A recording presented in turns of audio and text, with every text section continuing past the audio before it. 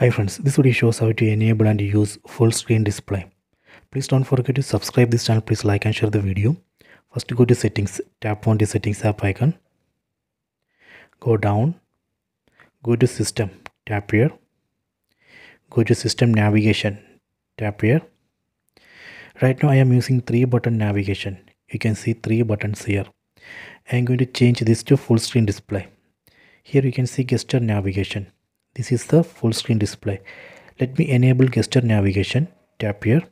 See, now I have enabled full screen display. You can see those 3 buttons are disappeared. Next I will show you how we can use this full screen display. Here you can see the demo how to use it. For example, if you want to see apps running in the background or apps which we minimized, from bottom you can swipe up like this. See, then we can select one app. If you want to go back from left or from right, just swipe in like this. That way we can go back. Okay, so this way we can use full screen display.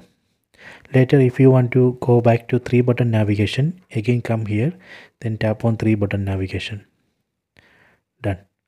Now we can see 3 buttons here. So this way we can enable and use full screen display. I hope you have enjoyed this video. Please subscribe this channel. Please like and share the video.